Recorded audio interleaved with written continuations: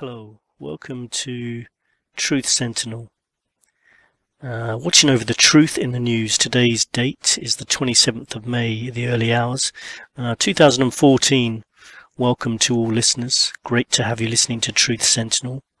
You're most welcome. I hope you stay with us and listen to any back episodes. And we've got a nice long episode for you today. Bit of a bumper episode because we're tackling quite a big topic, which is religion. Today's news. Elliot Rodger, son of Hunger Games assistant director, who had recently been interviewed by police after his parents were worried about his behaviour, went on the rampage, killing 7 people at last count. Has injured more. 3 of them he killed with a knife. I'm sure this will be used by gun control activists anyway, though. Confectionery tycoon Petro Poroshenko has won a victory in Ukraine's presidential election. He's well known because of his Roshen chocolate, which I've actually tasted. It's very nice. So if that's anything to go by, then the future could look a bit more positive. I think Yulia Tymoshenko came a distant second. Pope Francis is on a tour of the Middle East at the moment, and he's been trying to stay out of politics, but not trying very well by the looks of it, because he's been sort of being involved in politics anyway. But basically, it looks like he's trying to aim for a bit of peace anyway. Speaking in Bethlehem, the Pope invited the Israeli and Palestinian presidents to the Vatican to pray for peace. So that's always a good sign. I had to mention some of the stupidity of the laws over here in the UK on today's episode. Probably influenced by the European Parliament, but according to the Daily Mail, 18 criminals who were on the run after escaping from prison in the UK had their identities protected from the media, as it would infringe their personal data rights. That's just an example of some of the crazy laws we've had over here. This week's news, Thailand's military has announced it was taking control of the government and suspended the constitution. That's a fairly regular occurrence in Thailand these days. I remember some years ago I was there and they did exactly the same thing then. But it follows months of political turmoil in Thailand. Let's hope for peace there. I'm planning to go there in maybe 2 or 3 months actually, so we may be able to do some reports from Thailand, see how things are getting on there. I would imagine as a tourist over there at the moment that they would probably notice almost nothing. Despite you've probably heard the reports of curfews. I remember I was there before when there was a coup, and it doesn't really affect people who are over there travelling. It didn't affect me last time anyway. Everything continued as normal. A roundup of last episodes. Last episode we had a nice chat with John Gary. Really enjoyed talking to him about world events. Sometimes it's nice to get someone on and just have a normal, just relaxed chat. So I hope you enjoyed that episode. If you haven't heard it, just make a cup of tea, relax, sit down, and listen to that. It's just a nice, relaxing chat. Okay, today's show, which is going to be longer than normal by the looks of it. I haven't quite finished making it yet, but it's looking like it's going to be more like a 2-hour show. We're going to talk about a controversial subject, a subject that brings hope, strength, peace to many, whilst unfortunately bringing war and destruction with it too, if you look at history.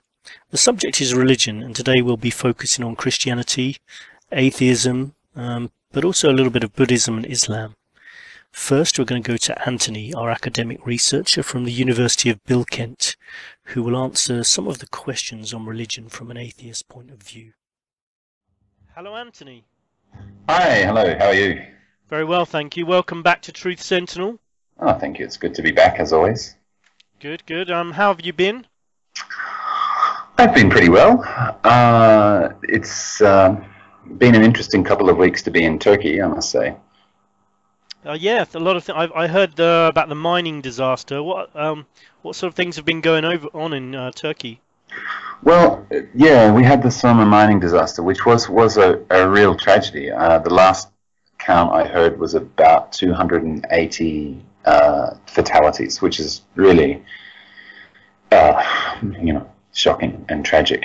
But actually, what happened here was that the tragedy turned into outrage.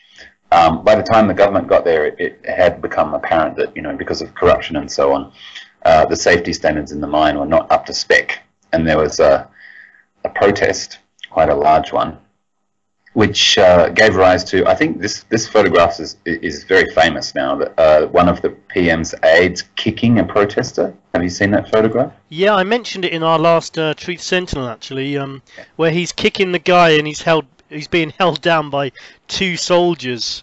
And it just makes him look ridiculous, because it's like, you can act all very tough when the guy's being held down by 2 soldiers with machine guns. Exactly. He's wearing a suit. It's just looks ridiculous. So that guy was one of the PM's aides, and he was with the PM at the time, and the PM essentially told him to kick that guy. But then a video emerged that provided a little bit of background on that. Apparently it's the same guy in the video and the famous photo. So in the video, what you see is the guy boos Erdogan, and Erdogan obviously just thinks, well, I'm the PM, you don't boo me, and he just bitch slaps the guy. He literally just reaches out and slaps him overhand, which just stunned me. I mean, that's not something that I can imagine David Cameron doing, for example. Obviously, being the Prime Minister is quite a different job in Turkey. Yeah, definitely. But it's interesting. I mean, and this really has, I guess, stirred things up again. I don't quite know what's going to happen, but I have noticed there's been a really marked increase in the military presence in the last week. So here where we are, there are helicopters and military planes flying over us all the time now. I'm not sure what the significance of that is, but something seems to be going on. So I guess we'll talk about that a bit later as events continue unfolding. Yeah.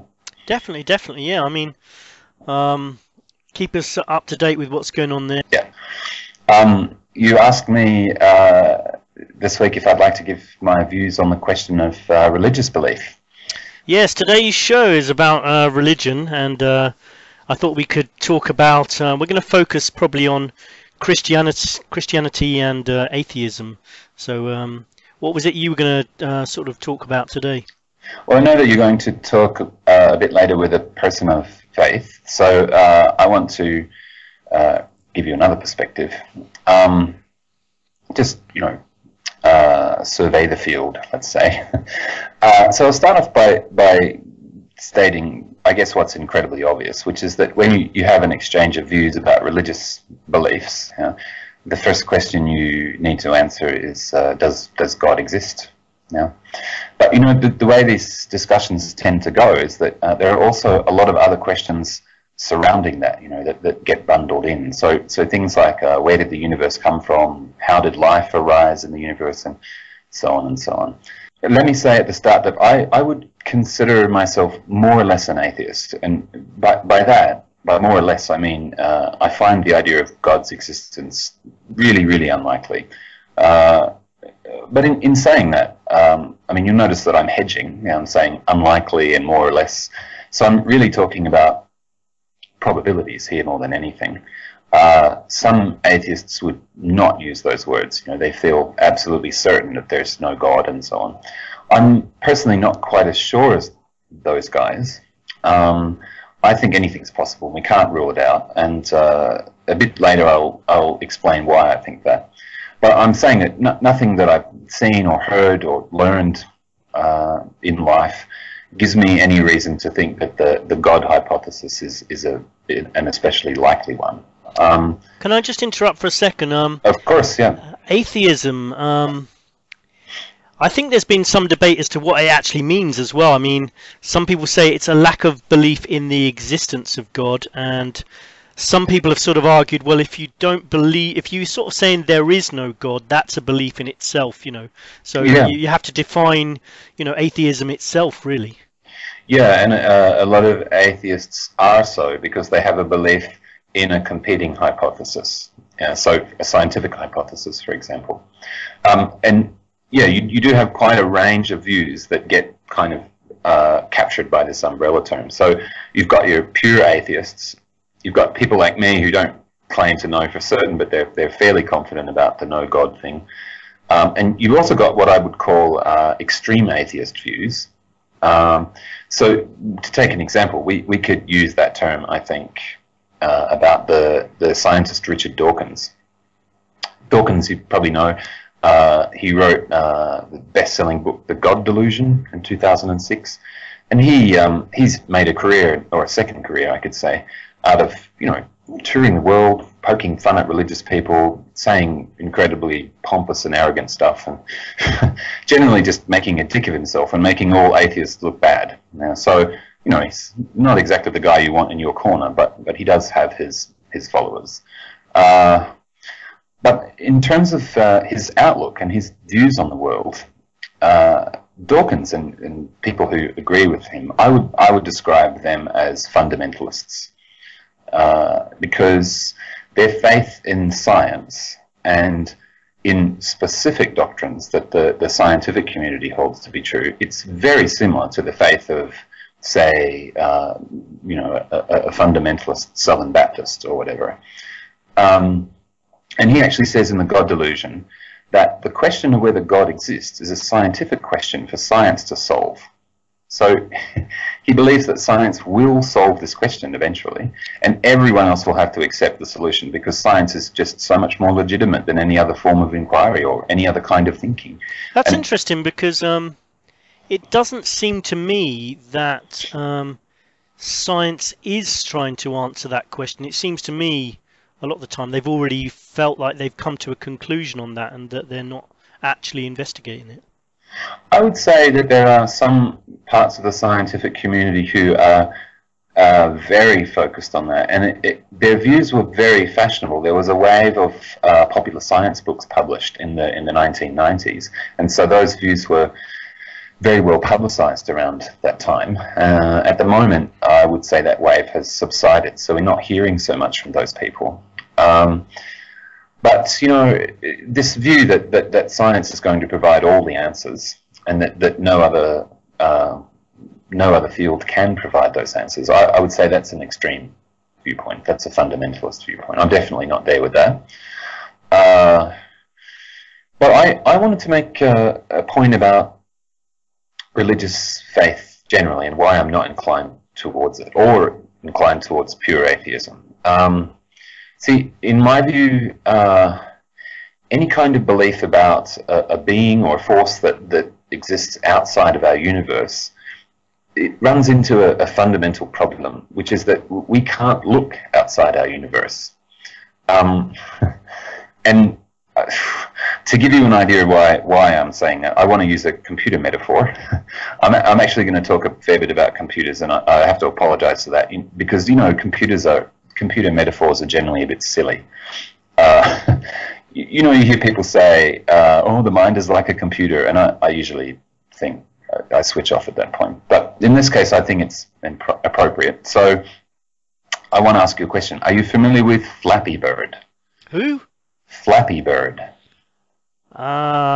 Is he a relative of Angry Bird? I would say, actually, yeah, he's kind of a distant relative. Yeah. He's a little bird, and he stars in a game called Flappy Bird.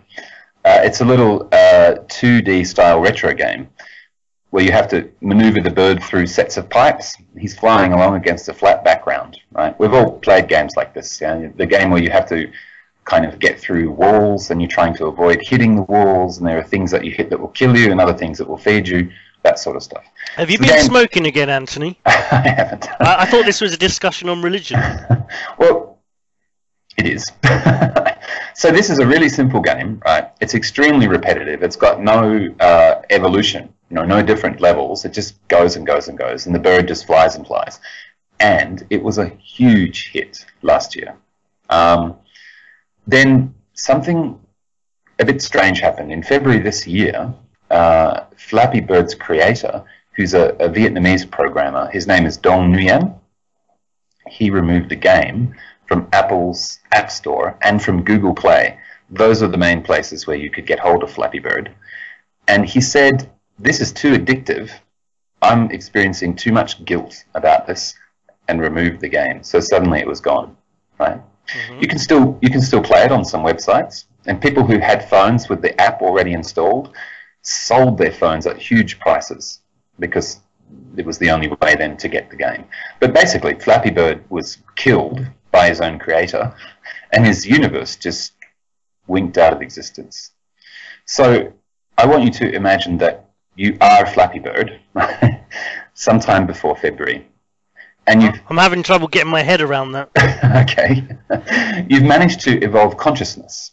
Okay, so one day you're flying along between these pipes, and you start asking yourself some existential questions, like, why is my life this way? Why do I always fly in one direction? Why am I here at all? Where are these pipes coming from? Is there someone controlling me? Who created me? And the thing is, they're all unanswerable questions for Flappy Bird. For anyone inside the game, these questions are unanswerable.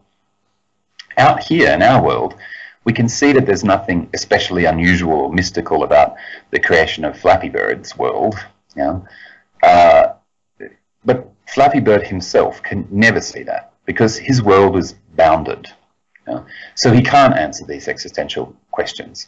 And to me, that's our situation. Our world has boundaries, where we exist in space-time, and sometimes you hear the expression the envelope of space-time, which I think is a pretty accurate expression. I mean, we can't suddenly jump out of it, any more than Flappy Bird can just jump out of the screen and look us in the face and go, it's you. We just can't do that. So it's kind of a fundamental barrier and a property of nature that we can't know how it was created. That would be my view. I've also heard a scientist saying that we literally are living in that existence. That I remember I quite shockingly listened to this scientist, and it blew me away a bit. He was saying that at some point in the future, computer game technology will develop so much that we will be able to recreate our own universe to such an extent that it will be like reality.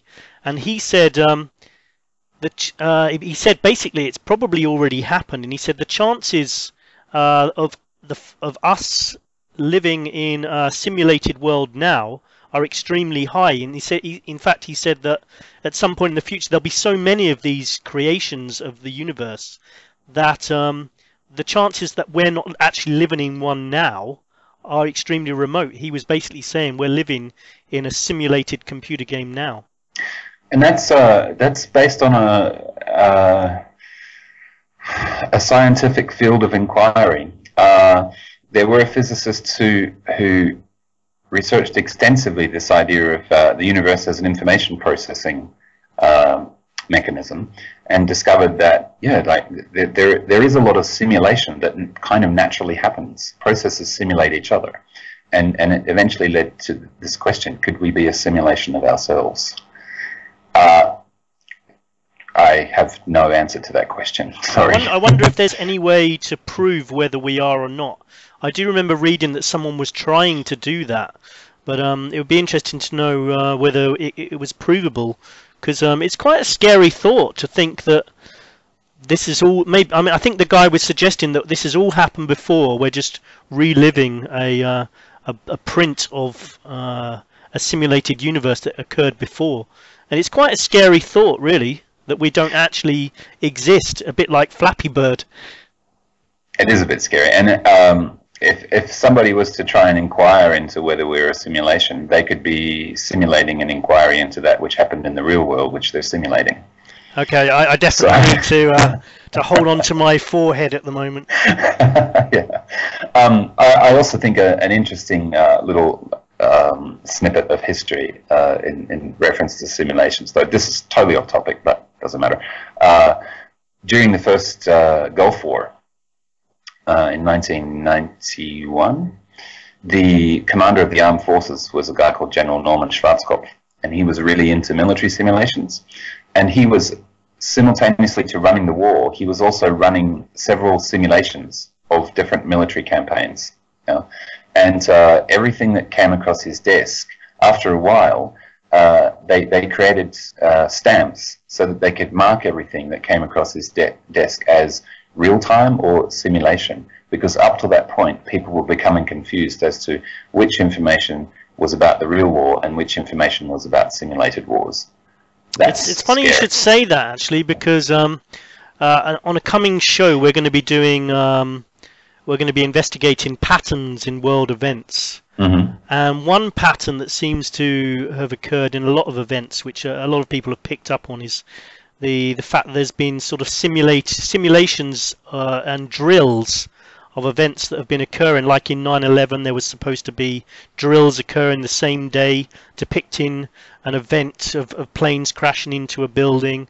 In England, when the terrorist explosions went off here, there was supposed to be drills happening that same day. The same with the Boston bombings. So, and there was confusion as to what was the drill and what was the reality.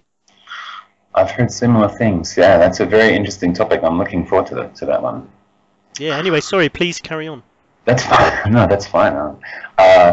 So again, we can see that as soon as we ask, is there a God? You start straying into other questions, like how did the universe get started? And there's also the related question about life, as I mentioned before.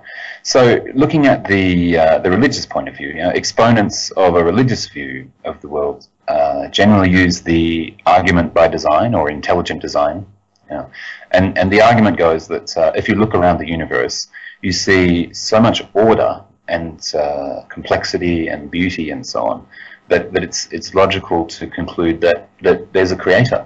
In fact, it's illogical to conclude anything else. That's the argument. And one of the trump cards in the debate is that life arose in the universe. So people of religious faith will argue that life can't arise without something, let's say, metaphysical, to set it in motion or to plan its appearance, because it involves such a large amount of organization that this just couldn't happen automatically. Plus, we all know the concept of entropy, which is that things in the universe tend towards less order over time, not more. So it's important to notice with this that this intelligent design argument covers two separate points. It covers the cosmic origins, who started the universe off, and it covers the appearance of life. And it's really helpful to separate them, because they're actually separate questions. So about this idea of life arising contrary to what you'd expect in a universe with no creator, first, I think it's important to say that this word entropy has been horribly overused and misused. It doesn't apply to individual biological systems, for example, because those systems don't tend to chaos over time. That's not what entropy is meant to describe. Secondly, there's good evidence that systems can self-organize, and this is where we need to start talking about computers again, I'm afraid, because self-organization as a field of study, it goes back to the 1940s, and in 1970 there was a mathematician named John Conway who invented a zero-player game called the Game of Life. If you want to play, all you do is set up some initial conditions for a two-dimensional universe full of cells. And the cells can either be alive or dead. So you plug in your initial conditions, and you see how the cells evolve through time. And they do evolve quite dramatically. In fact, they start to self-organize into organisms. They collect together into complex organisms, which live in even more complex systems, and they evolve different strategies for surviving into future generations. But most amazingly, once they get to a certain level of complexity, they start choosing between strategies, between survival strategies. So, look, in order to make choices, you can argue there needs to be some kind of center of consciousness trying to predict the outcomes of different strategies and choosing the best one. So basically, we can see in this game societies organizing themselves and consciousness spontaneously arising. And I just wanted to ask, wouldn't it actually sort of go down on the case of creationists who would say, well, all you're doing there is sort of saying that God's job might have been easier. He might have created a simpler universe, and then some of the bits would have got more complex later.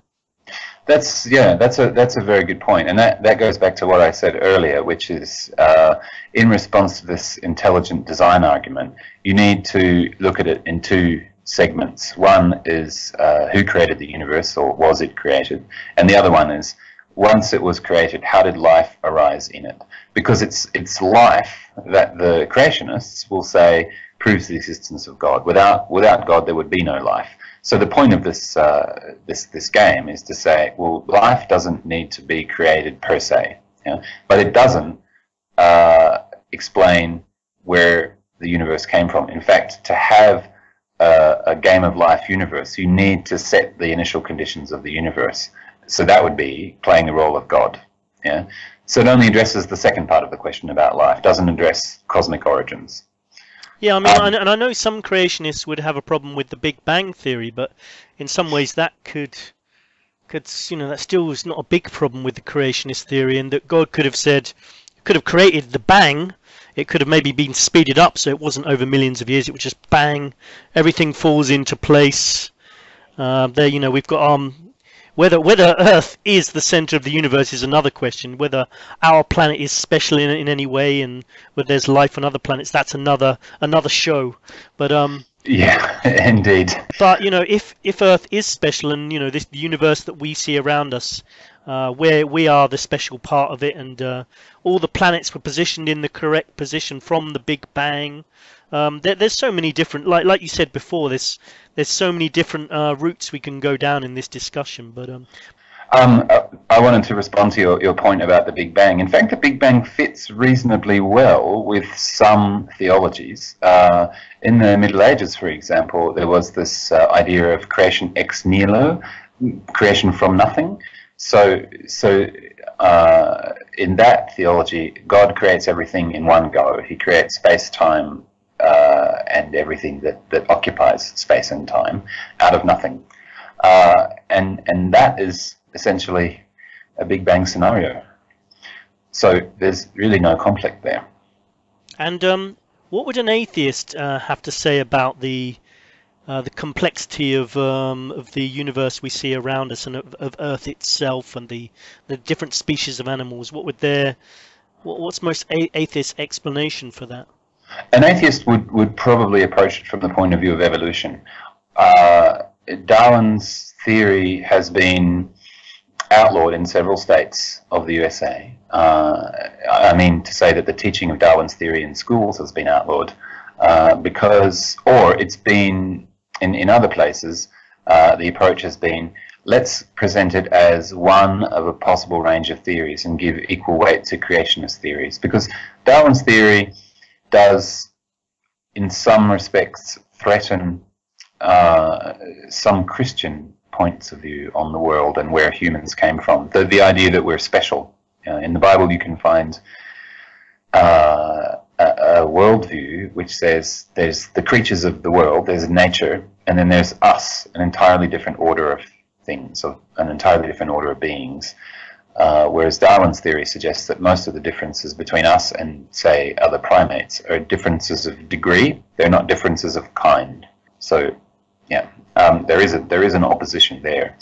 But atheists would say, look, when you look back through time, what you see is a gradual path of evolution, which has ended up with us and several million other species, and no God necessary for that to happen. But what about things like I mentioned before, the sun, the moon seems to be in the perfect position. There's whole books been written on that. In fact, I read a good book recently called Who Built the Moon, written by Christopher Knight and Alan Butler. They come to a different conclusion at the end of the book, which we might even invite one of them onto the show at some point. But yeah, that'd be wonderful. It's an intriguing book. I mean, it basically says that if you look at the dimensions of the moon, the way it fits in with the sun, the position of it, it shouldn't be there, and it proves that there is something going on. Basically, that the universe around us, particularly the moon, shows that whether it be a creator or some other explanation, there has to be. It didn't just happen, you know. And they come up with a very way out there theory, which is I'll leave it to people to read the book anyway. It's called Who Built the Moon. So the book was written by Christopher Knight and Alan Butler, and they're basically saying that the moon is positioned exactly where it is, and it couldn't be anywhere else. Yeah, that is very true. It's a dilemma that a number of scientists have looked at, and the name for this is the Goldilocks effect. So the idea that the universe is just right. For example, with the Big Bang Theory, if the force of gravity had been something like 0.01% weaker, then the universe would have flown off so quickly that planets wouldn't have been able to form. Stars wouldn't have been able to form. And if it had been something like 0.01% stronger, then it would have pulled the matter back into the center, and the universe wouldn't have taken its present shape. So it is definitely a dilemma for rationalists or scientific point of view. Yeah, I would say it's a fairly compelling argument. I mean, I know I've had many discussions about this with friends, and one of my friends would say, well, but there's thousands of universes, or millions of universes even, so the chances of it not happening are pretty remote. You know, if you have enough of these things occurring in enough universes, then it's fairly likely at some point that everything's going to fall into place. Well, that's a reasonable argument too, I think, and that's been the main argument against this Goldilocks effect. That, you know, why are we here? Why doesn't our moon crash into the Earth and kill us all? The answer is because there are billions of planets that have moons, and some of them crash and destroy the planet, and some of them don't. And statistically, we're just lucky. Well, in some ways, then people would say, well, we are special then. True, maybe we are. But then my friend would say, no, because there's thousands and thousands of universes, and so we're just one of many special universes which have fallen into place. But we really are getting into territory now which proves how wacky science has become, and how science has become a faith, because this multiple universe theory is accepted now by reasonably large sections of the scientific community. And, you know, we were talking before about Flappy Bird and not being able to get out of the game to see what's happening outside. Well, I'm sorry, but to see that, gather any evidence of multiple universes, you have to get out of this one and go into other ones, and that's simply impossible. I agree, actually. I mean, I do feel like a lot of science is based on stuff that we can't possibly know, and also I feel like about the past, a lot of the assumptions about the past seem to be based on mathematical calculations and things that we just can't. You can't really know stuff until you were there, or you can travel to other universes. You know, like I mean, it was a bit of a flippant remark, but I talked about the missing plane, and just, you know, how we can't even deal with mysteries that occurred a few weeks ago. You know, and it seems like a lot of the stuff that we're talking about that happened millions of years ago, we can't really talk about with any authority if we can't deal with stuff that's happened recently. I think that scientific method is very powerful, but I share your cautiousness, and there are a couple of problems with scientific theories explaining the origin of the universe. So if you compare the theory of Brownian motion, which is about how fluids behave. For example, you pour cold milk into a hot cup of coffee. The milk initially sinks to the bottom, but then there's a form of motion which makes the milk swirl around and mix with the coffee, right? That's called Brownian motion. And if you're trying to understand Brownian motion, you can take 1,000,000 cups of coffee and watch one of them at a time until you've seen it so many times that you understand it. You can't do that with the Big Bang. So that's are you trying to hint for another coffee break, Andy? No. But you see what I mean. You can't repeat the experiment. You know, your theory will only ever be a theory in the sense that nobody can observe it and go, oh yeah, you're right, look at that. So it's a big problem. Yeah. Shall we? I mean, we could talk about this forever, as we've already acknowledged. Should we move on to another part of this, which is morals? Yeah, let's. And I was going to say, is it really such a bad thing for people to have some kind of faith they can believe in, such as Christianity, where they can follow a sort of moral code? Has it not sort of done any good for humanity in some ways? Yeah, I think the question here is whether religion precedes morality, or whether it's the other way around. And religious people would obviously answer that humanity has benefited from religion because it's provided a moral compass for believers, whereas atheists would tend to say, look, morality exists as part of humanity, as part of humanism, and religion borrows it or simply tabulates moral truths that are more or less general. Yeah. But maybe for some, I mean, if someone has a good upbringing, then they've obviously been taught morals by their parents, or maybe they've had some already existing morals. But then, not everyone. Some people grow up in an extremely different environment where maybe they've had any existing morals sort of drummed out of them, and they've been replaced with bad morals. And then, for some people, I'm thinking of maybe, say, people. Let's look at criminals in prison. There's some criminals in prisons who've turned to God or found Christianity, and I just wanted to give one example. One of the killers of the Manson murders, the killers of Sharon Tate. Are you familiar with that story? Yeah. One of the killers, Charles Tex Watson. He was obviously previously a brutal murderer. He's now the church minister in the prison where he is, and he's got a wife and children, and corresponds with the daughter of one of the people he murdered. And she's forgiven him. He's asked for forgiveness. He's changed his ways. Obviously, he's still incarcerated, so some people would argue, well, it's not really doing anything. But isn't that a good thing that someone's sort of he's found this new moral code which previously he obviously wasn't following? I think that's true, but I mean it provides a good example because Charles Manson himself has become, we could say, in some respects, a conscience type figure. You can find videos of Charles Manson on the internet, for example, talking about climate change and pollution before this topic became popular. He has been exhorting the world to stop polluting itself into oblivion for decades. He is a madman, but he has true insight, and he found that, I would say, after the whole incident with the family, he's found some kind of new mission in life. You can find that, I think when people go really badly off the rails, they do need to make a turn in their lives where they put that behind them and find a better way to live. We could say a more moral way to live. Yeah? And religion is one way that some people manage to achieve that, but there are many other ways.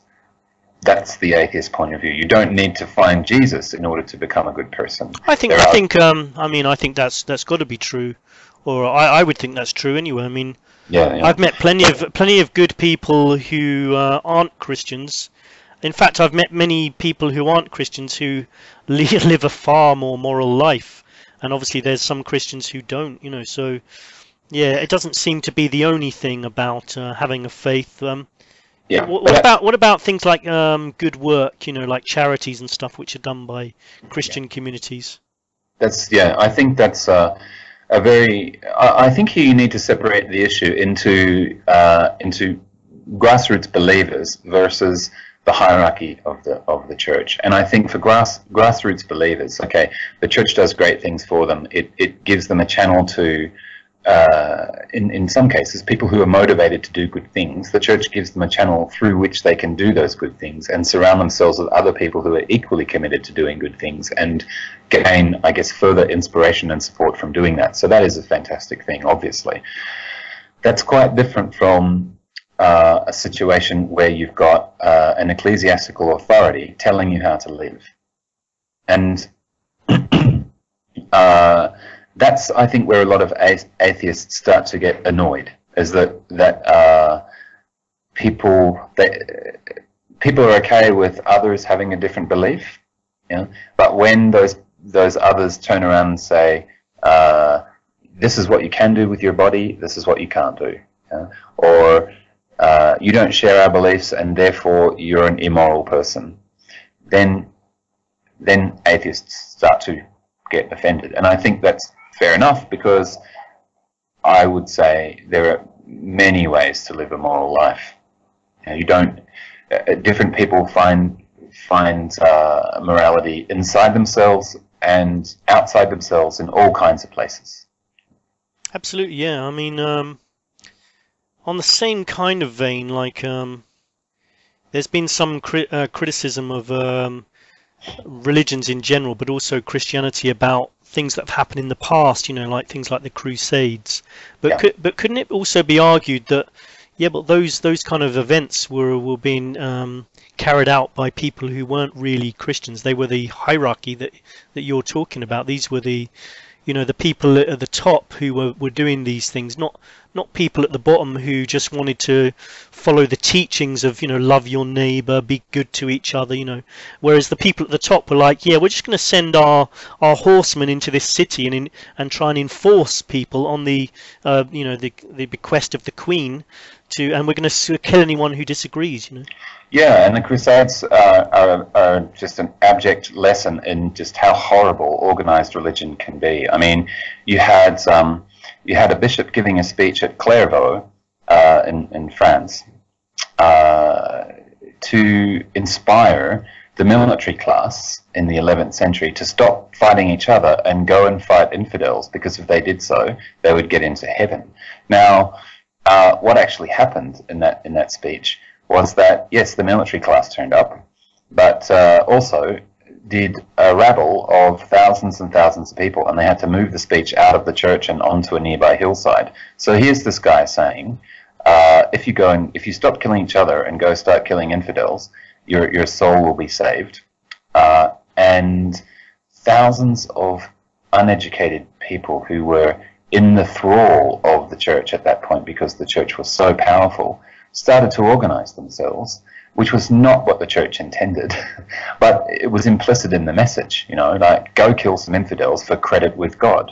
And then you had people's armies essentially crossing Europe and plundering as they went.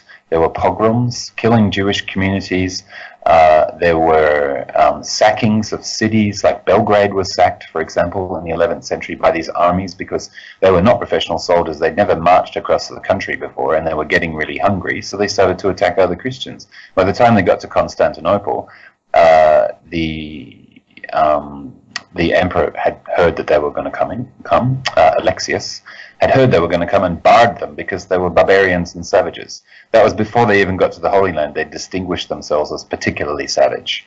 So that whole episode in history is an absolute nightmare, and it shows how religion can have a very destructive power. But you also have to ask, to what extent does religion create that? In the same way that you can ask, to what extent does religion make people moral, and to what extent are already moral people attracted to religion? You can also ask the opposite.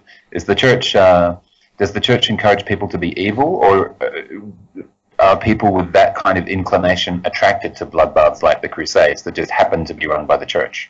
It's a very complex question. It is indeed a complex question. I mean, Yeah. I often have problems with I might as well say it. I know that there's some of our listeners may be Catholics. I'm only criticizing the hierarchy here when about some of the things I'm saying. I don't understand some of the way that the Catholic Church is organized. When I think of the Vatican, I'm not criticizing people who follow that faith. I just don't understand it. So I'm only asking questions, really. I just don't understand why the Pope appears to be worshipped. Why hundreds of thousands of people hang on his every word, and why the Vatican Church has so much money when we have so many problems in the world. Like, for example, often on TV you see adverts saying you just need to contribute a couple of pounds or a couple of dollars to buy a mosquito net in Africa, and you'll save a child's life. And yet the Vatican could probably end that problem in one foul sweep. They've got billions. So that's what I don't understand, and I don't quite understand how people like the Pope and also, I mean, moving away from religion, people like members of the royal family allow themselves to be worshipped. Like, Yeah, I agree. if someone wanted to bow down to me or treated me like a deity, I would tell them to stop. But it seems like, well, you know, sometimes anyway, it seems like the Pope and the members of the royal family, they don't tell them to stop. They seem to condone this kind of behavior, and I just don't think anyone should be worshipped. I agree, and I think if you want to look at some very nasty examples of the church as a hierarchical institution being a force for evil in the world, the Vatican is a very good place to look. I'll give you a couple of brief examples. After World War II, we had the Nuremberg trials in Germany. Yeah, we had America and Europe's attempts to try to denazify Germany and give the Germans, I guess, a chance to turn on the most despicable Nazis and put them out of the picture in no uncertain terms. Kind of part of the nation's healing, right? You had similar genocidal actions taking place in the Balkans. You had a party ruling Croatia called the Ustashi, and they were a fascist party. They were attempting the extermination of the Serbs, and they had work camps and concentration camps and the whole box and dice. And after the war, that part of Europe really needed to go through a similar healing process to what was experienced in Germany, and it was prevented from doing so partly by the fact that the Ustashi leaders were given asylum inside the Vatican, to the point where the Ustashi insignia, which was, I believe, a gun and a sword and something else, 3 weapons all crossed, kind of like a swastika made of weapons, the insignia was present on altars while priests and cardinals were saying mass inside the Vatican after World War II. Now, that protection of war criminals had echoes decades later. With the protection of paedophiles, do you mean? No, I mean in the Balkans, when the conflicts in the Balkans there arose in the 90s, this fascist label started coming up again because the society there had not had a chance to heal itself after basically a bloodbath. And now in Ukraine, you're seeing similar things. You're seeing these words thrown around that demonize people because the society has not had the opportunity to heal itself after past grim episodes. And the Vatican was absolutely complicit in that. In the same way, they're complicit in the death of many African women from HIV/AIDS because they do their utmost to make condoms unavailable and to demonize the use of condoms. And that is because of a doctrinal idea that you know, contraception is against Catholic belief. Now, if you are a Catholic and you truly believe that contraception is evil, then okay, maybe that is a defensible point of view. But I find it very difficult to accept that a little piece of rubber is more evil than a command to get all of those pieces of rubber out of a community, which results in people dying. Yeah, no, it's funny you should say that because there seems to be a lot of other occasions in the world, not just about Christianity, but about the Muslim religion and other religions, where people have a faith which they believe, which has got a very noble structural beliefs about the actual faith. But then in order to enforce it, or in order to enforce a part of it, people are prepared to kill or do something far, far worse than the actual sin they're supposed to have committed. And I'll just give a quick example, like a woman in India or Pakistan who was found to have been having an extramarital affair or just having premarital sex. Now, you can defend that if you want, but her punishment for her sin was to be raped by every member of the village leadership. I mean, it's stupid things like that. You know, I mean, that's a worst case scenario, obviously, but there does seem to be a lot of occasions where we get these things. You know, like with anti-abortionists who you know, and whether you're pro-abortion or anti-abortion, that's not the issue I'm going to talk about at the moment. But to go in and kill a doctor with a gun seems to be just as bad as anything you're trying to defend against. So everything just seems to be messed up, you know. I agree. I think if we talk about Islam, it's a quite a different situation, because here we're talking about the differences between grassroots believers and the machinations of hierarchy. Yeah, the church hierarchy in the Christian religion. Well, if you think about it this way, governments can do things which a normal person would never get away with doing. They can do those things because they have law enforcement and the army behind them. Yeah? They're not afraid of us the way we're afraid of them. So that's why governments have more power than we do. Right? The church historically has had more power because it has had the threat of hell behind it, and at various times it's had other threats as well, martial threats. This also happens in Islamic communities.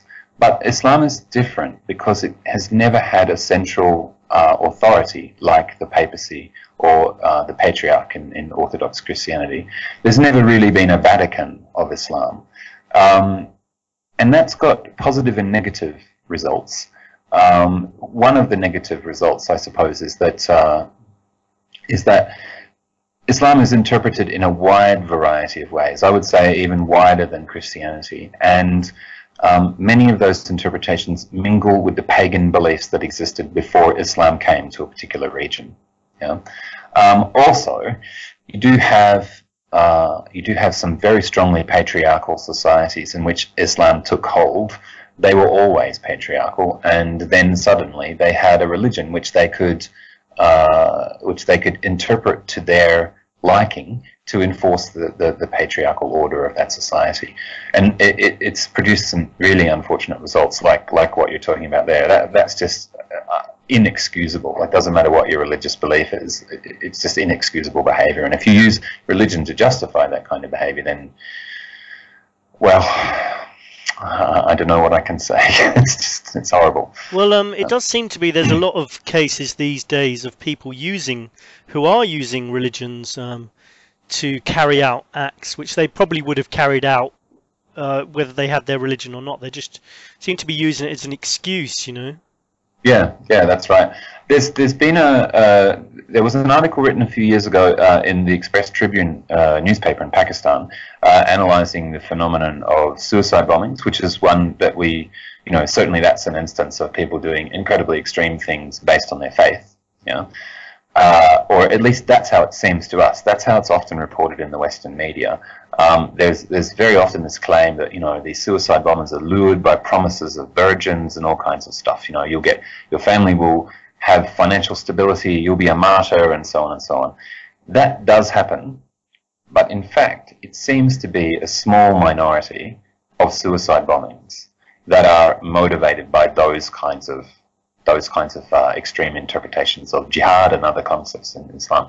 Most suicide bombings, it seems, are not surrounded by that kind of mythology. There's also the fact to bear in mind that there are a few hardline clerics in Islam who condone suicide attacks. There have been debates about the legitimacy of suicide attacks, even in the amongst Islamic academics, right? So it is out there as a concept, and not everybody. You can't say honestly that every Muslim rejects suicide attacks. That's just not true. However, the vast majority do, for a couple of reasons. One of which is that suicide is considered a sin in Islam. You cannot kill yourself in Islam. It's just not accepted. They have a completely different attitude towards suicide than what we do.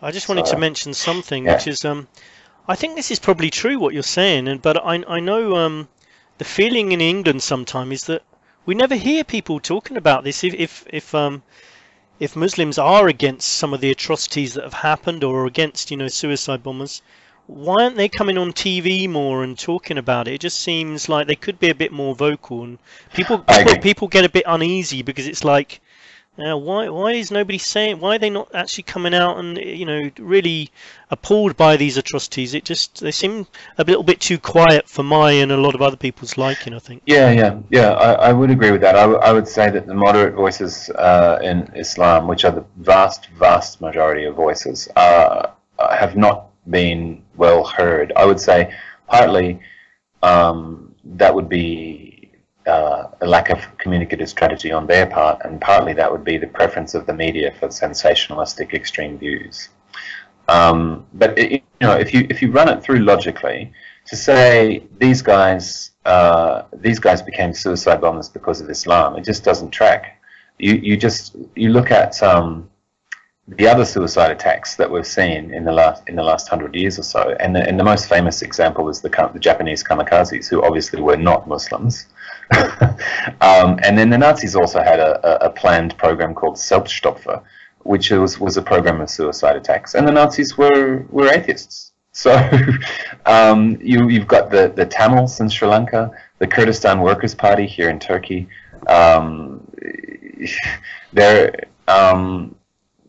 They're using suicide bombing, and because they're Muslims, so it's widely reported in the media that that's the motivation. But it's pretty clear in most of those places that it's a political motivation. And also, in the case of Afghanistan, something you never hear in the media is the tribal motivation.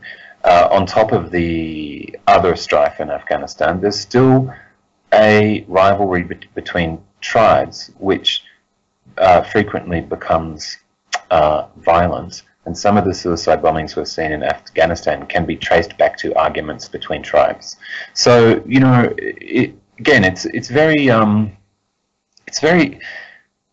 very difficult to pinpoint this idea of does religion cause people to do horrible things. I think it sometimes does. I think sometimes people are going to do horrible things anyway, and their motives are misdiagnosed as being religious. And I also think that anybody who gets involved in an enterprise where you drive a car into a compound and blow it up, thus killing yourself and a bunch of other people, there's a lot more going on in that person's mind than just devotion to a religious system, and that needs to be taken seriously. We can't just say, oh, mad Muslim. What other factors are leading that person to be there, unlike all of the other Muslims in the community where he or she grew up? There's obviously other stuff at work. Yeah, absolutely. I wanted to say also that the suicide thing can be a real big issue for I think some forms of Catholicism as well. And I remember hearing about watching a documentary about 9/11, and it was about the people who jumped from the building. And I remember they'd taken photos, and someone was trying to track down the people who were photographed falling from the Twin Towers. And this guy managed to track down a family which he thought was this guy in the photo belonged to that family, and they were saying no way. I think it was a chef or something who was working on the top, and apparently he deduced that the reason they were saying it couldn't possibly be him was because if it was, it would have gone against their religion. That means he would have jumped, and I just thought, well, you've got to give the guy some credit. I'm sure he didn't want to jump. If it was him, I'm sure it would be a case of the flames and the fire behind him gave him little choice. So I think later they admitted it was him, but this became a huge issue for them that he could have jumped through choice and thereby not go to heaven. Yeah. See, that's the problem with fundamentalism. It's not flexible. It doesn't say, look, these are the ideals that we aspire to, but sometimes the circumstances in which you find yourself give you no choice but to make another decision. And I think with a lot of religions, including Christianity, there's a lot of really sound principles. I mean, if you analyze most of the words of Jesus, they're fairly good. They're fairly good things. I think with those and with other things, though, a lot of things that have occurred with Christianity and other religions is that once humans get hold of a religion and they start organizing hierarchies, like you mentioned before, that's when things turn sour, because humans are useless at following decent rules. Basically, if someone godlike figure did come down to Earth and decided to live amongst us, and then said, started talking about peace, You must be good to one another, etc. It stands to reason they're going to be killed fairly quickly, I would say, because huge... You're reminding me of a song. The band, it's an old song. The band is The, and the song is called Armageddon Days Are Here Again. The line is, if the real Jesus Christ were to stand up today, he'd be gunned down cold by the CIA. Yeah, no, it's true. I know. It's so true, though, isn't it? There's so much division in society with so many different opinions that people don't like people coming in and telling them to be nice to each other. You know, I remember today, actually, I saw the Pope. The Pope's on a visit to Jordan and Israel and Jerusalem, places like that. Oh, good. I'm sure that'll help. Yeah, exactly. Yeah. But there's a biblical story about Jesus baptizing people in the River Jordan, and apparently later the Pope is going to be visiting the River Jordan. But there's a problem, because I think it may be the Islam religion or another religion that believes that he was on the east side of the river, not the west side, and he was baptizing or doing it had some religious significance for them on the other side of the river. And so there's a big dispute, and it just reminded me of this problem. It's like, I think, you know, people will actually go to war and start killing each other, saying, no, he was on this side of the river, no, he was on that side of the river. It's just crazy, you know. I agree, and this is, yeah, I mean, one thing that I guess we've hinted at, but we haven't attacked directly, is another question which often comes up in debates about religion versus atheism, or however you want to frame the question. It is organized religion a bad thing? You know, separate from having faith. My feeling is that I don't have a problem with anybody having whatever faith they want to have, as long as the faith doesn't involve, you know, going out and killing people en masse. No, and I think I'd have to agree with you there. Yeah, but organized religion can just involve us in things which are frightening and ludicrous. So there's a you know, a very, I think, strong distinction that needs to be made in this discussion between what people privately believe and the organizations that spring from that, and some of the fairly reprehensible things they do in the world. True, and I think one of the ways of avoiding this situation is the same thing, really, which is what this show represents, which is to question everything. Yeah. And that means also, if you follow a religion which may have really noble set of rules to follow, but then your leader comes along and tells you to do something which doesn't even fit in with those noble rules, which is quite often the case, then you should question it. You know, definitely question anything which is said by a human who's just the same as you and I, living on the earth, who tells you to do something. It should always be questioned, you know. Yes, I agree. If we go back to Islam for a moment, the Islamic tradition, you know, we know there are Sunni, there are Shia, and so on. There's also the Sufis, which are who are mystics within Islam. They've existed almost since the start, and their idea is that they don't have a relationship with God that goes through any institution. Their relationship with God is completely private. And there's a very long tradition of Sufi poetry and mystical literature and so on and so on. However, they've had a really rough time. You know, they've fallen in and out of favor depending on where they are and who's governing at the time. And there have been leaders who have tried to basically exterminate the Sufis. You know, even here at the moment in Turkey, they're tolerated in a couple of cities. Konya city in Turkey is a home of Sufism. They're tolerated there because they bring in the tourist dollars, but generally they're really not liked by the government here at all, because they basically say there's no authority greater than you apart from God. So if you're going to have a relationship with an authority, that's the only authority you need to recognize. And church hierarchies really don't like to hear that. I was just thinking about do you know about that Baptist church that were sort of going to funerals of soldiers that had been killed during the Iraq War and stuff like that. What are they called? West something? Baptist Westfield Baptist Church? Yeah, something like that. Yeah. whose minister, church leader, has recently died. I don't know who attended his funeral, but I think he had no funeral because there was obviously going to be people turning up at that funeral to cause trouble. But basically, their opinion was, and you can watch documentaries about it. Like Louis Theroux had a good documentary about them. Westboro, that's what they're called. Yeah, Westboro Baptist Church. And they were basically, they're very, very anti-gay, you know. And to me, it seems like it doesn't matter what you think. You don't. The spirit of their church would just seem to be very full of hate. And I can't imagine that the Jesus which they profess to believe in would actually be behaving in the same way as them.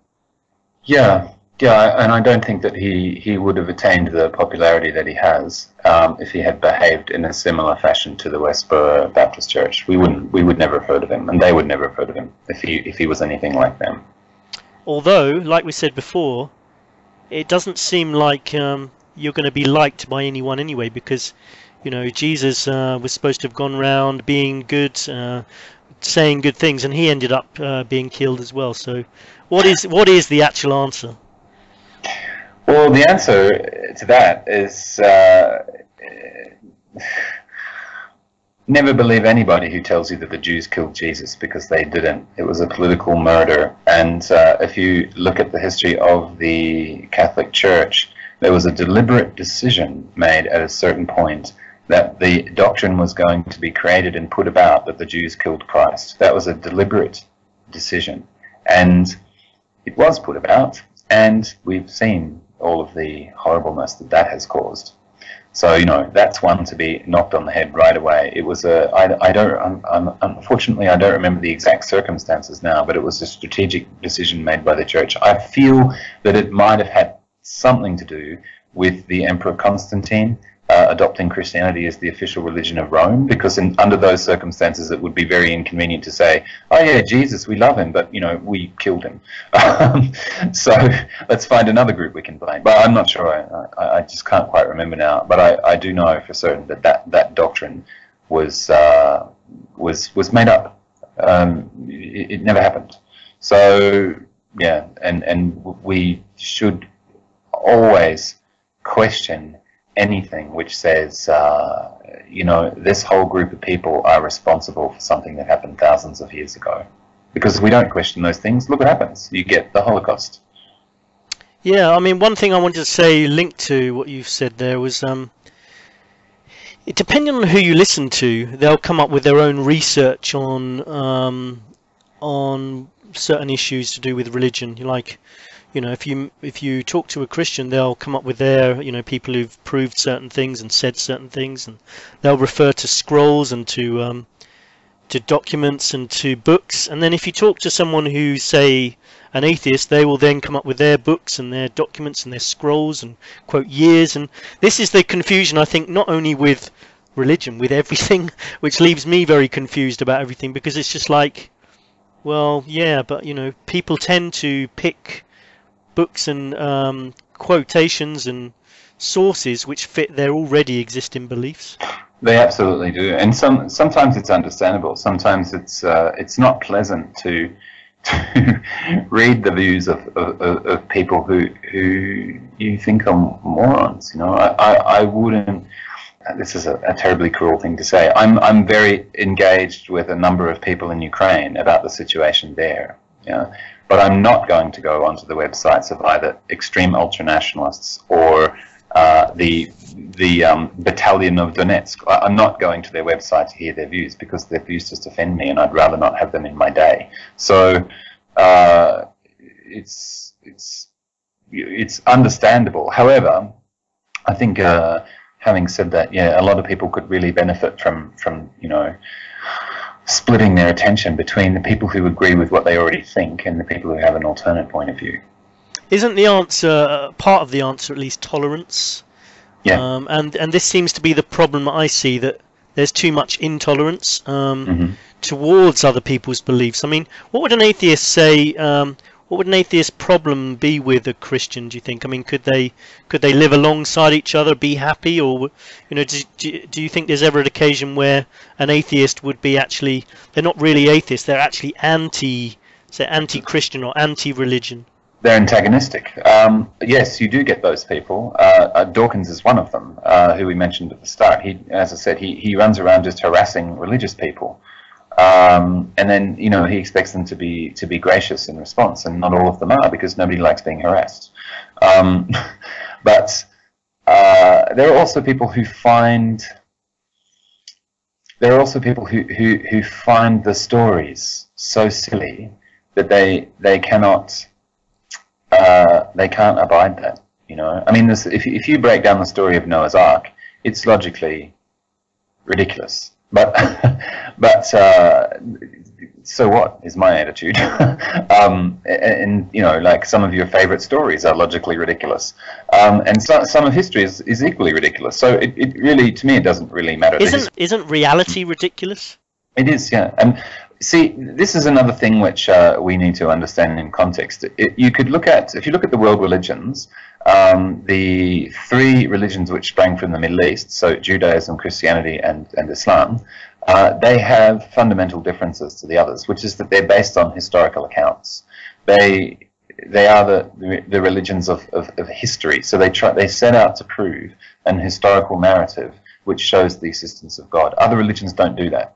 So you'll never get in Buddhism, then this guy begat that guy begat this guy, and God said to this guy, go and release the people from Burma. But the historical narrative's not important. It's specifically important to these religions that came out of the Middle East. And I think that's unfortunate, because, in a way, the historical truth of religion is not... it doesn't really matter if some specific things were historically happened or not. It doesn't matter if Noah built a boat and put into each animal. And in fact, it's not possible, because obviously the lions and tigers would have eaten all the others. But it just doesn't matter. What matters is how does it help people in their lives? How do people who believe in it relate to each other and to the world in general? That's what really matters. Yeah, and is there anything positive you could say from an atheist point of view towards Christianity, for example, since we're focusing on that religion at the moment? Positive things about Christianity? Yeah, look, there are plenty. We, in Sydney, my hometown, had an organisation called the Wayside Chapel, and the Wayside Chapel did great work with people who I would say, I think they still exist, so did and does great work with people who many others in society would not be willing to put themselves out for, so prostitutes, drug addicts, and so on. There's a district in Sydney called King's Cross where the drug trade and the prostitution industry is what do they call it now? The sex industry is centred. And the Wayside Chapel do most of their work in that area, and they do excellent work for people who are often left behind by society. And they're just one example of many. So in that regard, it doesn't. Again, we can go back and argue. Are they moral because they're religious, or are they attracted to religion because they're moral, or neither? But nonetheless, I guess you can say they give people the opportunity to find an outlet for their compassionate urges, and other people's lives are greatly improved by that. Okay, I wanted to ask you one question. Forgive me if it's a bit of a stupid question, but I thrive on asking stupid questions. We're all going to die at some point, unfortunately. When it comes to be your turn, hopefully at a very old age of 120, and you wake up after death, so you discover there is a world after death, and you wake up and you're in heaven, and you find out that the Christianity version of events was true. How would you feel? I just wondered how you would feel if you found out later this was true. I don't think... Look, I feel that if there is a God, it's not the God of the Westboro Baptist Church. The God of the Westboro Baptist Church cannot create a productive, vibrant universe such as the one in which we live. I think we're all agreed on that. I mean, yeah. That was a pretty evil family. No, they're not all evil, to be honest. I found some of obviously some of the daughters were just completely brainwashed, basically. Yeah, completely. Yeah. But anyway, I'm obviously skeptical of religious claims in general, of supernatural claims in general, but I'm especially skeptical of the idea that if you don't believe, you'll go to hell. Because I think all the characterizations that we have of God are that he, she, it, they wants us to live a good and moral life. And so if we do that to the best of our ability, given what we know and our imperfect knowledge of the world and all that kind of stuff, then I would hope that, if it turns out there is a God, then the God will take that into account. That's all. Okay, no, that's a good answer. So basically, you would believe that as long as you try to live life to the best of your ability, that you should make it to heaven if there is a heaven. That's kind of the classic agnostic point of view. Like, live a good life, and then you'll be okay. So yeah, and I think given that we can't, as I said at the start, escape the envelope of space-time and see what God is like, I think that seems perhaps less of a leap than many of the other things that some religions propose to be true. That's another thing I just wanted to. We'll probably come to a close soon, but sure. One thing about Christianity and some other religions too is that there's a heaven, and unfortunately also a hell.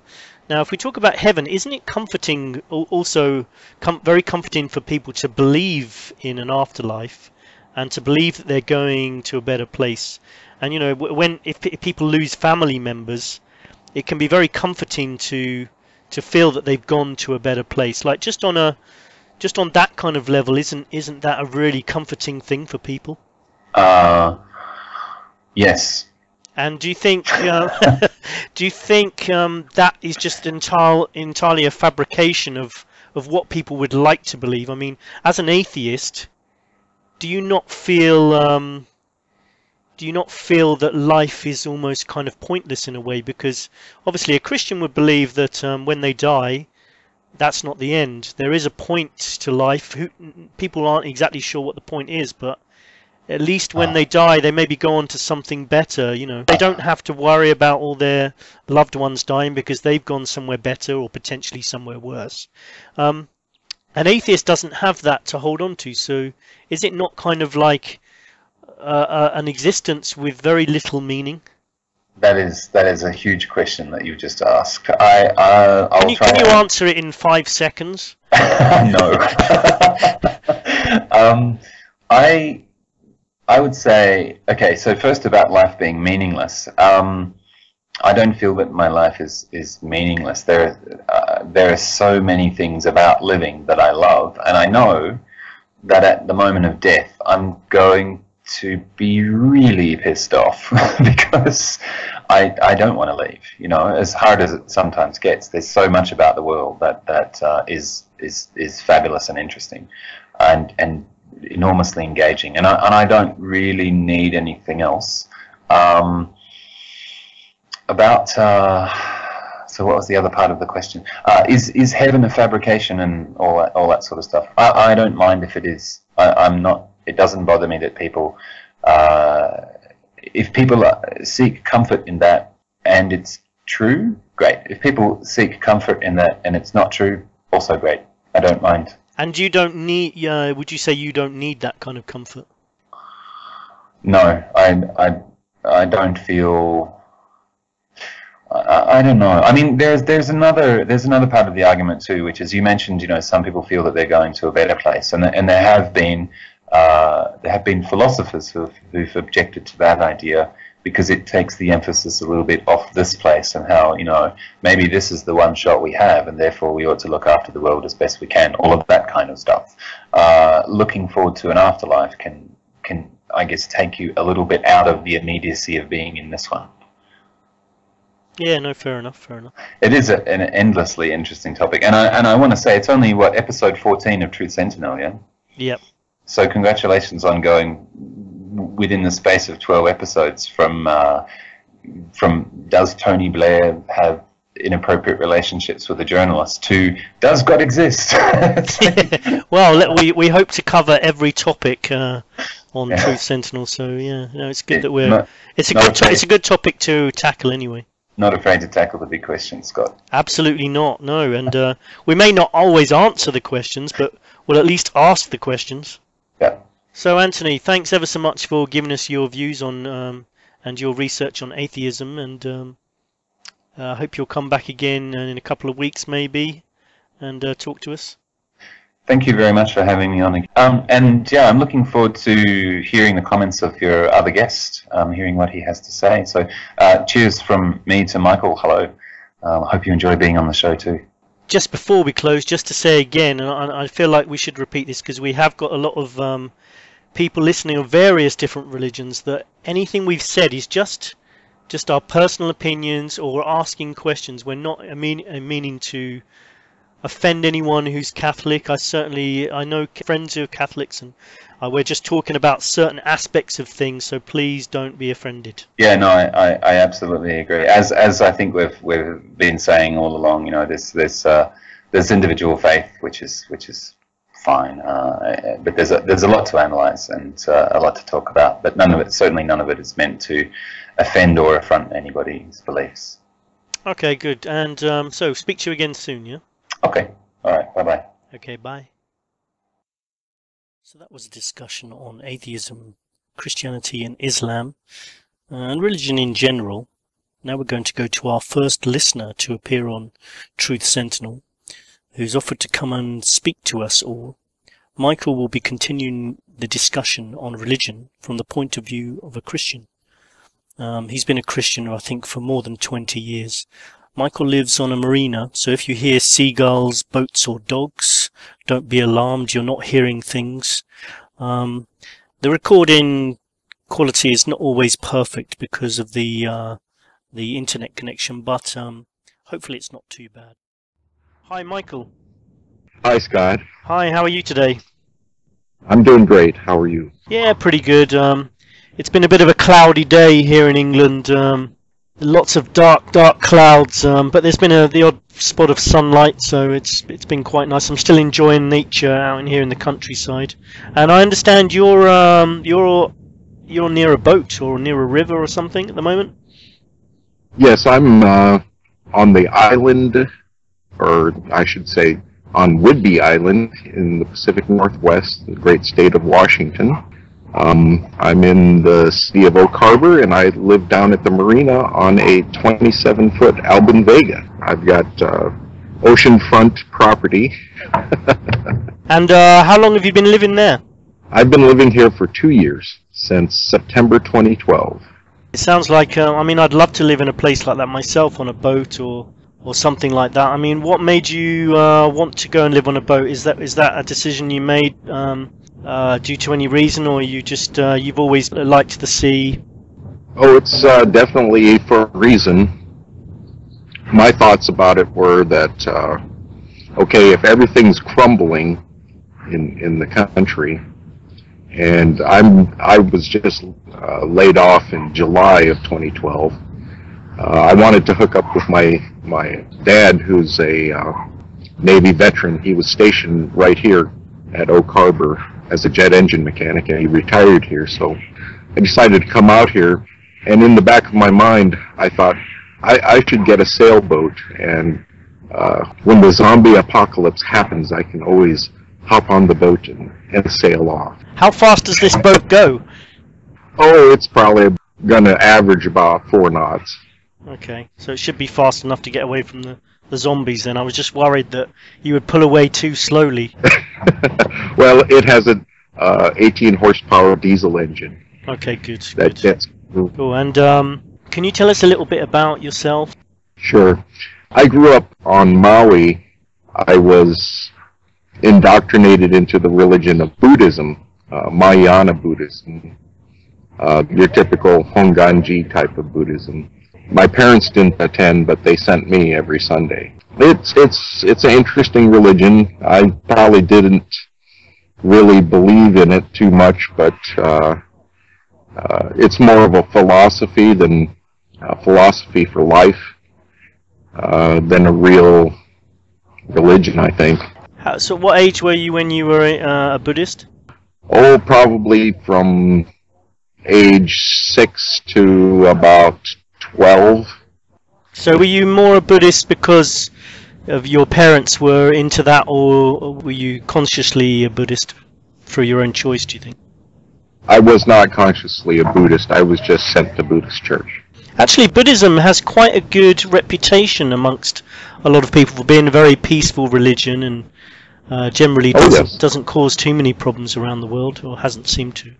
It's a golden rule type of philosophy religion, that if you do what's right and you think what's right, in the end you will be moved up into the hierarchy of greater things after your death. Has it got the same sort of concept as heaven and hell as Christianity? It sort of does. They do believe in a Buddhist heaven, which is their nirvana, but their hell is more of a returning to this world in your reincarnation. So basically, if you don't live the right kind of life and you don't advance, you're reincarnated back into this world of suffering. Okay, so this is hell that we're living in. Basically, and we are at the top of the food chain. So we must have done something right when we were dogs. Oh, that's good. That's some good news. And are your parents still Buddhists? No. My mother, she's now Christian, and she used to be this Buddhist religion, and later she took on a different, more culty Buddhist religion called Nichiren Shoshu Buddhism, and their focus wasn't so much attaining enlightenment as it was to attain things here on this earth, and they believed in saying or doing their meditation and saying the secret word, basically, that unlocks the desires of this world. Oh. And so I went with her to that for a few months. So, Michael, why did you move from Buddhism to Christianity? Well, I was living my life and trying to find some sort of meaning to the whole life experience. And what I was interested in was leading a normal life like everybody else. And after a long tour in Germany in the 56th Field Artillery, I had moved to Alabama on my next duty assignment, and I came across a young lady, and she invited me to go with her to her church. And of course, I wanted to know, is there a God? I didn't have much faith in Jesus or Christian churches for that matter, but I said I'd give it a try and have a look into it. And I began going to the church with this nice young lady. And I was surprised because after I was baptized a few weeks later, I had a supernatural experience. One day, this young lady and I, we were walking. It was probably early summer. We're walking together and discussing the meaning of life and the spirituality associated with Christianity. And she mentioned to me that we're living in the end times, that Jesus will return soon. And as we were discussing this whole 9 yards, we both looked up and there was an aurora borealis overhead in the middle of the day in Alabama. Well, this was that time in 1989 when there was a major solar activity that I hear knocked out the Niagara grid. And just thinking about that instance in time is another reaffirmation for me that there is a higher power. I do believe that Jesus Christ came to bring us and to teach us, to bring us to him and to teach us about what he's expecting of us. And do you think someone who doesn't believe in God or doesn't follow Jesus still could have good morals, or do you think Christianity provides those morals? Oh, most definitely. The role Jesus Christ plays is he is the sacrifice that God requires to bridge the gap between humans and the divine. And in essence, he becomes then the judge. So God the Father and his Son Jesus and the Spirit are all one entity, and yet in three distinct forms. Jesus then fulfills the sacrifice called on for Abraham and Isaac. That was a test back in the old times, and then God fulfilled it by sending his Son to be sacrificed. So people's sins could be forgiven? That's correct. Some people I've heard have said that the problem with Christianity is that if all your sins can be forgiven, then what's to stop someone just continually sinning and then just keep asking for forgiveness? Your heart. Are you really sincerely penitent? If it's some sort of behavior that you're sorry about and you ask for forgiveness, do you repeat that same behavior or negative, or let's say it's adultery? Most of what it seems that God requires of us are common sense, positive, moral values, such as thou shalt not steal, thou shalt not murder, love thy neighbor. If you're not doing those things and are willfully not doing those things, would you really ask for forgiveness and then repeat those behaviors if you were truly penitent? You understand what I mean? Yeah, you mean basically that God knows whether you're really sorry or not, because he can kind of read people's minds in some ways. Right. At the same time, there's some behaviors, let's say, okay, here's one that I've been tossing about in my mind. In the Old Testament, it talks about Sodom and Gomorrah, and that gay sex is an abomination to God. Okay, but you have these people that aren't attracted to the opposite sex. Of course, it's hard for me to fathom it, but let's say heterosexual sex was an abomination to God. Then what would human beings do? At least regular heterosexual human beings. We would be faced with quite a dilemma. Have to stay indoors with the doors locked. Yes. And what is the essence of of love.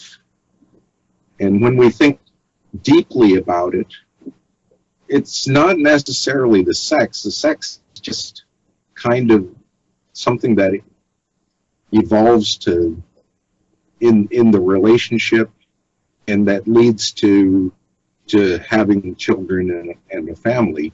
But on the animalistic side, it's a drive within us. Now, homosexuals can't have children, so their sexual activities don't ever lead to procreation. Yet it might be an expression of love. And even St. Paul, I believe, said that love covers a multitude of sins. So I think in the end, we have to leave the judgment of people's actions to the higher authority, to Jesus. Let him be the judge. Why people did what they did. Yeah, I mean, if someone's led a good life and been kind to everyone and tried to avoid sin as much as possible, but isn't actually a Christian, do you think they could still go to heaven? I think that that's Jesus' choice. He has to judge. And when people are called to the judgment day, they'll go before him, and he'll look at his book, and their names will either be there or not, depending upon their, not necessarily their works, but maybe their testimony before him at that time. What do you think is the meaning of life, the purpose for people down here on earth from a Christian point of view? From a Christian point of view, I think it's pretty much the same as the Buddhist point of view.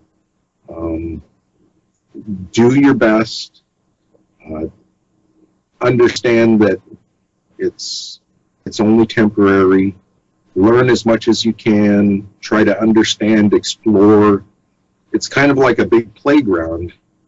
And in the end, God wants to pick out the best fruit from the playground. He doesn't want the rotten ones that try to roll over all the other ones. What he's looking for is that choice cut. Do you mean like people should be striving for perfection? Not necessarily perfection, but I do believe that he's looking for a good crop. Not necessarily just for the most perfect blades of grass, but for a good harvest. Why do you think it's necessary to believe in God and to believe in Jesus, which seems to be a requirement of the Christian faith to get to heaven? Well, if it's true that let's take this back 2,000 years. Jesus came to fulfill prophecies that were laid out by prophets of God for Israel. And I believe that God understood that what would occur, that some of the people would accept and other people would not. And generally the ones who accepted were your average everyday person who probably was struggling a lot back then. And then the people in power who were basically oppressing the people through their power in the Roman establishment, and those who basically were looking for power wanted to hold on to that power and therefore rejected the Messiah. What would you say to people who say there is no God? What's the evidence for you that there is a God? I can understand why they would say that there is no God. just from observation, you don't really see any real reason to believe in a God.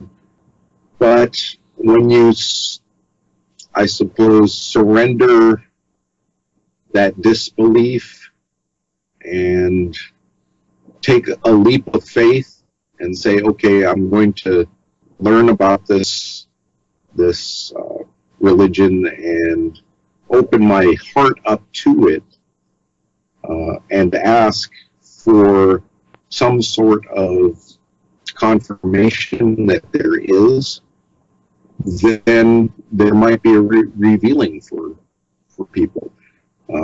There could be people who have tried, and there may not be a God. But from my situation, I asked the question and I got a answer, and therefore I believe. Talking about asking questions and getting answers, a lot of people, I think, feel like if they pray to God, they don't get any answers back. It's sort of like talking to yourself almost. It requires a lot of faith. Do you ever feel like you do get definite answers to prayer, or how do you think people can communicate with God? I completely agree with that statement. God answers in very subtle ways. For one instance, I always talk about the aurora borealis, a confirmation that he exists, because at that very moment we saw something occur. Throughout history, people believe in ghosts. I've never seen a ghost, but do I believe that there are ghosts? I do know that when my grandmother passed away, I woke up in the middle of the night in Germany, and I just knew that she had gone. And I didn't confirm that until probably 6 months later, when I got out of the military and went to go visit her, that she had passed away. But I knew that something bad had happened to her, and that she had left us. Some things are very coincidental. You could say that, oh, the aurora borealis, that was just a coincidence.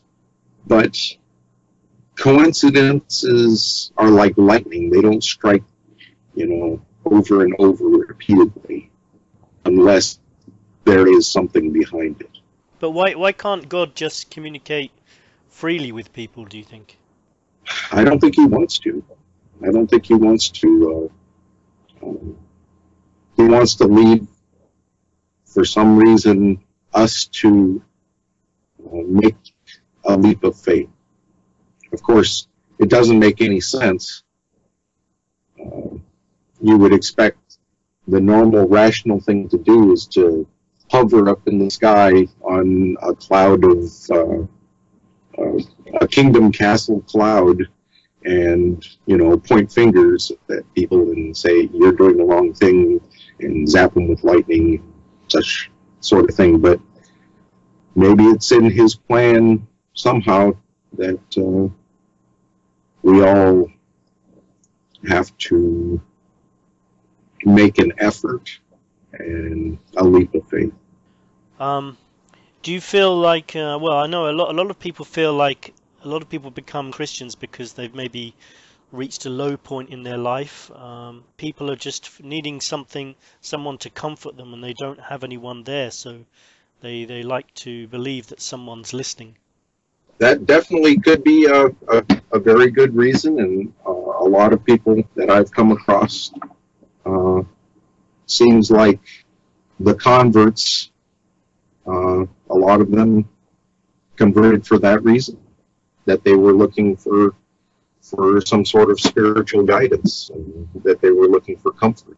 This girlfriend of mine that I spoke about, while she was in the military, she was so miserable that for a period of time she was strung out on heavy drugs, heroin and other things, and she was completely out of control. And when she finally bended her knee and accepted God, she changed. She went from basically demon to saint. And I hear those stories a lot. You can just listen to Steve Quayle. Steve Quayle will say the same. Now, I personally have never had any trouble. I've always striven to be on the right side of everything. So I don't have that kind of testimony. But I can definitely say that I asked the question, is there a God? And I got an answer. And therefore I followed. And you mean Steve Quayle, who's often on Hagman and Hagman? Yes. Mm-hmm. His testimony, he was a drunken biker for a while, a real hellraiser. So you think that Christianity can change people's lives around and can be a good force for good in people's lives in general? Yes, definitely. And it takes a lot. I think it takes something supernatural to actually change people, especially that dramatic. One question a lot of people would ask a Christian and maybe other people with other religions as well is, why does God allow so much suffering to happen on the earth and doesn't sort of try to stop some of it? Again, I want to point out that this world is just temporary, that the life that we're leading here is kind of like a training ground, a school, a chance to experience things. And there are experiences in life, and depending upon the different degrees, suffering is definitely one of the experiences that we all have. Some people suffer from different diseases, other people suffer from loved ones being lost. This life is just a drop in the bucket. God allows a lot of the suffering to happen for our benefit. Does Christianity, just to change the subject quite a bit, does Christianity fit in with evolution? Well, I want to say that evolution is just a theory. Okay? It makes sense, but nobody really knows the truth yet. I see that people are different than the animals. Although, our bodies are similar, there's something different about people. And do you think there's something special about our planet as well? Are we the center of the universe, or as some people argue that there's many universes and we're not particularly special, and that although our planet and all life on this planet seems very complex, if there's thousands of universes, then it could just be some cosmic accident. Sure. And well, nobody really knows, but if we think of everything outside of us as being infinite, and infinite universes, infinite space, infinite time, then where is the center of the universe? Well, I must be the center of the universe, because everywhere I look, it's infinity outwards. And this comes back to some of Descartes' thinking. I know I'm real, but what about you? Are you? Not sure, to be honest. Are you more than an algorithm? I believe so, but yeah, we actually spoke about that before. That one scientist had said that he actually said it was probable we're living in a simulation of a past world that did exist, and that we're just a simulation. Because he said that in the future, computer game technology and simulation technology will become so advanced that we'll be able to create copies of the universe and how it existed. He's speculating, as we all speculate, and who really knows the truth? I'd like to hear what the Illuminati think with their Anubis statues. If they exist, of course. Yes, if they exist. And this is part of the problem, is like knowing what the actual truth is. I mean, for example, there's a lot of researchers I've heard about that say Jesus was not the person depicted in the Bible, and that even things like the Ten Commandments, they came from another religion that predated Christianity, and that some of the ideas from Christianity have just been borrowed and it's basically been fabricated. What do you say to the people that base their ideas on this kind of research? I would say, hey, I'm a skeptic too. Show me the evidence, I'll think about it, and maybe I'll pray about it, and I'll see what happens. Maybe I'll get a coincidence that will change my mind. I mean, if someone wants to present the evidence, it's probably going to be in the form of books and quotations, and they'll back it up with bibliographies of scholars and things like that. How do we know which is the correct version of events? Because you can read a book which will scientifically say Christianity is correct, and all the scholarship and academic research is all sound, and that things haven't changed too much from the original texts. And then you can read another book will say that it's all nonsense, it's all been fabricated. So how does anyone know what to believe? Right. That's a good question. I would say that if there truly is a God, he'll try to lead you and make a confirmation for you in some way or form. Now, let's say I wanted to worship Thor, and I made a proclamation to Thor, and then lightning struck. That would be probably enough for me to say, yes, I'm going down the right path. I think it's up to the individual and the path that he's following to find truth. And it may not necessarily be true. I'm not going to say that Thor is untrue, because I don't know. I haven't gone down that path, but definitely I am convinced that Jesus Christ is the Son of God. How about the Bible itself? Do you take it literally? I mean, was the earth created in 7 days, and was there a worldwide flood with a guy called Noah who put all the animals onto the ark? I don't know, but I will take it literal, just for the sake of it. But I understand that there could be some artistic license in it. And who created God? Aha! I don't think anybody created God. He just was. Of course, I don't know. I just thought I'd ask in case you did. In case you did know. No. How do you feel about the difference between the Old and the New Testaments? Now, there seems to be a lot of death and destruction involving armies destroying cities and non-believers in the Old Testament, and cutting off of limbs and things like that if people steal things, which is still practiced in some countries such as Saudi Arabia.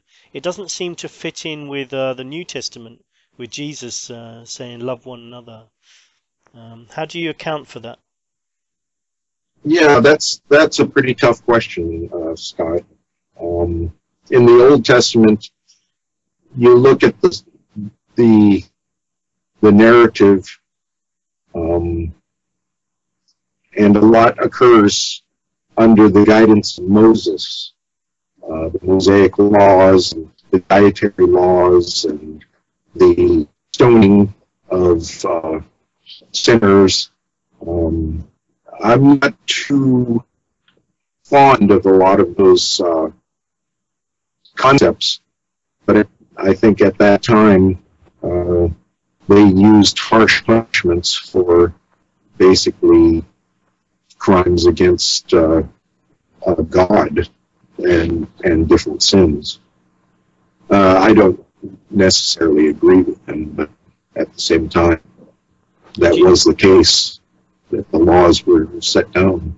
Do you think it's necessary to believe and understand everything in the Bible to be a Christian? I mean, do you have a lot of questions yourself about Christianity? No, I don't believe that you have to believe everything or to know everything. One of the curses of being an intelligent person and a wondering person is that you do go out and learn and just not blindly believe. Like the most humble people, and I think the most blessed people are the simplest. The simplest people that to a lot of people don't, are just dullards, blindly believe things.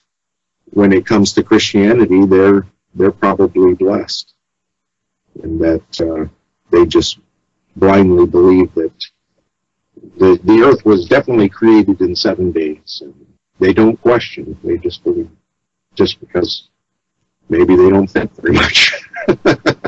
Doesn't it then make it very difficult to believe things in the Bible if you're not sure what's true and what's literal, what's not literal? I'm not so concerned about some of those things. Some of it has artistic license. Fine, yeah. No, I wanted to move on to talk about the Catholic religion. Basically, you know, Yes. Jesus talks about, you know, giving all your money to the poor and being good to one another and being humble. And sometimes when you look at the Catholic Church, the Vatican in particular, and the Pope, it doesn't seem to reflect some of the teachings of Jesus, for example, like with the Vatican owning hundreds of millions, I think even billions of dollars. Yes, I agree. You know, where they could probably end, say, you know, things like malaria in Africa in one foul swoop with some of the money they've got. The Pope seems to allow people to almost worship him in the hundreds of thousands, and sometimes when I see them all gathered listening to the Pope, there's very little mention of Jesus. What do you feel about that? Yes, I would tend to agree. There has been much corruption within the Catholic Church, dating back 1,000 years. If you sit and study history, the original church began after Constantine, and you could say that the Orthodox are probably carrying on the faith better than the Catholic Church. At the same time, whenever anything gets organized to a point, you get the corrupt figures within the system, and they start amassing wealth and basic human desires, treasures, and selfishness and greed. And this hasn't escaped the Catholic Church at all. It escapes individual Christians, but not the mechanism.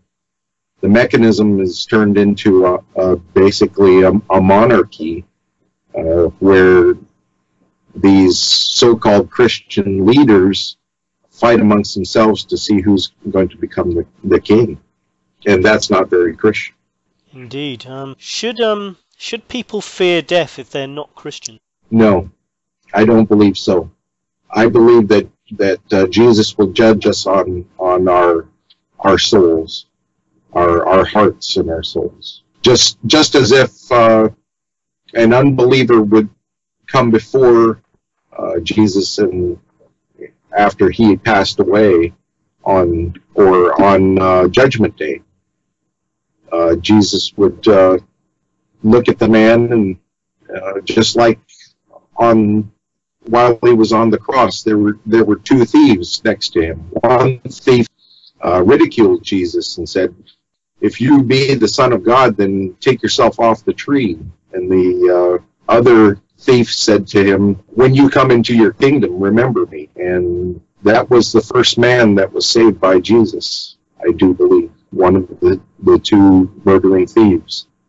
He repented right there and then on the cross because he had a good heart. Christians believe there's going to be a rapture when Jesus comes back and people are taken up into heaven. Do you believe that, and do you know when it's going to happen? I do not believe in the rapture. I do believe in suffering. I believe that we should suffer just as much as Jesus suffered, and we can expect it. What kind of suffering do you mean, sorry?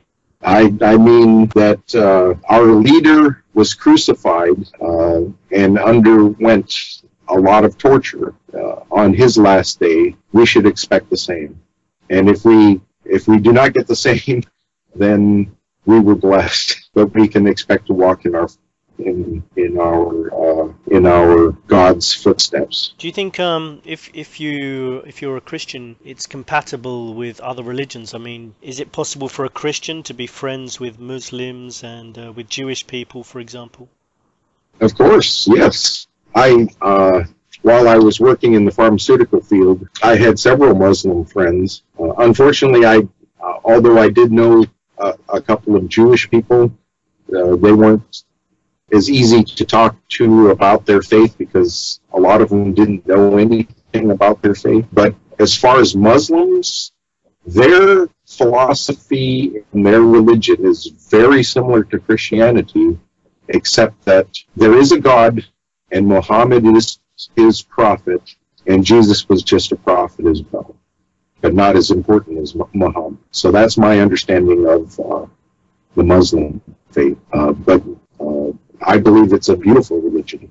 Do you think that Islam and the Muslim religion is less tolerant than, say, the Christian religion? I see that there's extremists in both religions. On one hand, we had Catholics that would burn heretics at the stake. They burned St. Joan of Arc for being a witch.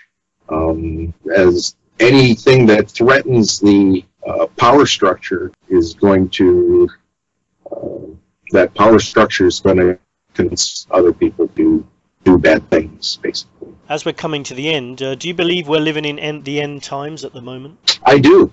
But at the same time, the end times are at hand for each and every one of us. No matter where you go in the world, the different people that you meet, you'll find about the same thing. We're all living here. We're all trying to figure out what's going on. We're all very similar. Whether or not it's the end times as forecast by St. John is irrelevant, because the end time could come at any moment for you or I or anybody that you look at. I just live a few miles from where that big mudslide occurred here in Washington that wiped out about 40 people. And all over the world, people are their lives are ending here on in this existence. Game over, basically, in the video game term. Yeah, so for some people, for each and every one of us, there's going to be an end time at some point, I guess. How about Revelations and the mark of the beast? Do you think that's all going to happen? I think it's very possible that in order to buy or sell, we're going to have to take the mark of the beast here shortly. I myself will not, and I expect to be FEMA camp. I heard about these FEMA camps that are being built or have already been built in the States. Is there a lot of fear about that amongst people? Not from the average citizen that's unaware that their government is capable of bringing down buildings and blaming it on other people, just to perpetuate the system that they've created. But basically, you're ready to escape on your boat should something big happen, yeah? Sure. If I feel the need to leave, I can leave, and I like that feeling of freedom. That's the most important part that I cherish, is my freedom. So where would you head to? I would head to the middle of the Pacific. I'd let God take the helm So thanks for coming on, Michael, and telling us what it's like to be a Christian and your views on Christianity. So we're very grateful for you coming on and sharing that with us. Well, it's been my pleasure, Scott. I was able to, well, I hope I was able to help people and try something new and try to learn something new. Yeah, no, thank you very much. I think there's been a lot of information you've given us, and I hope you'll come back again soon at some point.